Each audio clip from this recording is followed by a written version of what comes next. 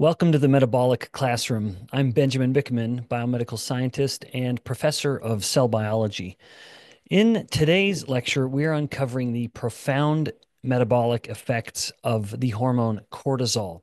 This is a hormone that, despite its villainization, is necessary for our survival, but it is such a consequential hormone that it might not surprise you to learn that it has some pretty relevant effects when it comes to metabolism, particularly when it is chronically elevated. There are myriad ways to classify hormones.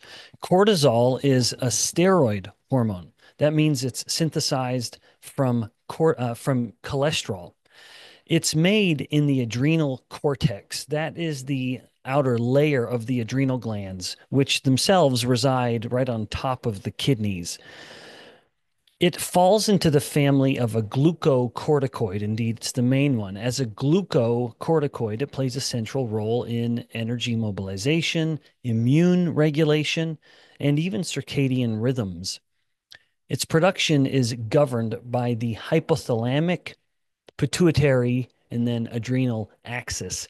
Anyone who's had any touching of endocrinology would sound familiar to you. Just to say that again, there is this upper region within the brain, the hypothalamus, which then connects to the pituitary gland. The hypothalamus will send a signal to the pituitary, which will then send a signal via a hormone called ACTH down to the adrenal glands. And then it's ACTH that goes from the pituitary down to the outer peel. It's like the adrenal gland is like an orange, and it has a peel, and then it has the fleshy little part of it. That peel is the adrenal cortex. That's where cortisol is being produced, again, in response to ACTH. If we were to assign any primary function to cortisol, it would be to ensure energy availability, particularly glucose.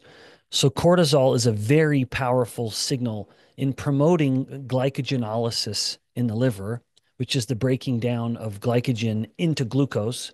It also stimulates protein catabolism in muscle, so thereby breaking down amino acids from the muscle, but to fuel gluconeogenesis. And gluconeogenesis is the term for the liver creating new glucose from scratch. But cortisol also enhances lipolysis, or the breakdown of fat tissue in some depots. That's a very important distinction that we'll get to in a moment. So cortisol will promote the breakdown of fat in certain locations. So thereby moving the stored fat into the blood as free fatty acids to be used for either energy or redeposition, so storing it somewhere else. These actions are crucial during acute stress, times of fasting or danger where you need to get away from something, but chronic elevation due to prolonged stress or medications or disease lead to metabolic function. Cortisol also has a potent anti-inflammatory effect. This is why synthetic glucocorticoids, like prednisone, for example, are used therapeutically to help control conditions of chronic inflammation or immune activation, like, for example, autoimmune diseases. At the cellular level, cortisol binds to what's called the glucocorticoid receptors. Now, the glucocorticoid receptors are not on the surface of the cell. In the past, when I've talked about hormone like insulin coming and binding to an insulin receptor, it's something that is on the surface of the cell. The glucocorticoid receptors are deeper within the cell. They're located more, centrally within the cytosol. But when cortisol comes and slips through the cell membrane and binds to the glucocorticoid receptor within the body of the cell itself, it then will translocate into the nucleus.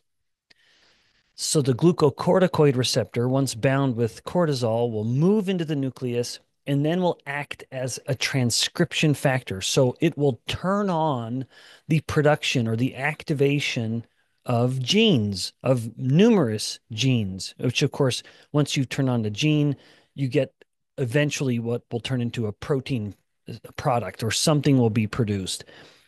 But some of the genes that are so important in the context of energy metabolism are ones like PEPCK, PEPCK, that stands for phosphoenolpyruvate carboxykinase.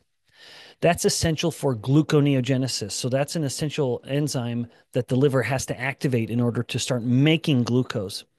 But the glucocorticoid receptor will also increase the expression of lipoprotein lipase, or LPL, which helps for lipid uptake or fat uptake into various tissues. This gene regulation underlies cortisol's very important and broad metabolic effects.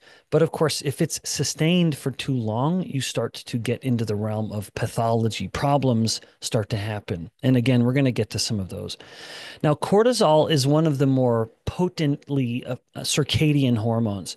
So there's quite a diurnal rhythm to it where it can really peak in the morning, which is thought to just be reflective of the body needing to get some energy before it gets up and starts to get busy.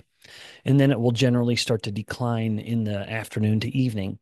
If you disrupt that rhythm, like with, say, chronic stress or something, it does set the stage for some other problems.